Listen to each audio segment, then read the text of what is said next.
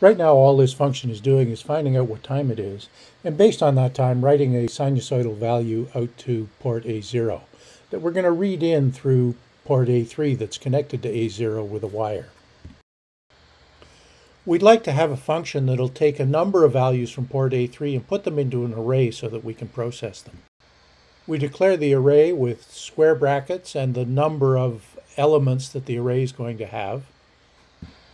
Then we can put in a function call for the function that we're going to write that'll take the array as an argument, and we'll take the number of values we want to collect as another argument.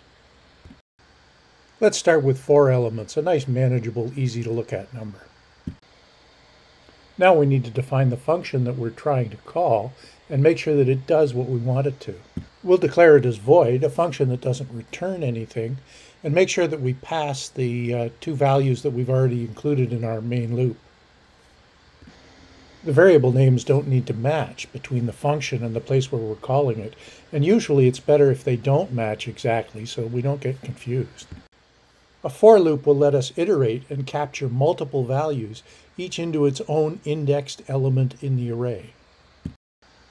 Once we've assigned the values, we should also be able to read them back out of the array in the original loop. We won't see anything on the monitor unless we print those values out when they get back to the loop. Now let's have a look at what we see if we don't call the get function to go and get the values. We just see the same values that happen to be sitting in memory printed out over and over again. It's a really good idea to make sure that you initialize your array to, say, 0, so that you don't get confused by this kind of output. So now we'll see zeros, or if we start calling the function again, we'll start seeing the live values that are coming in once again.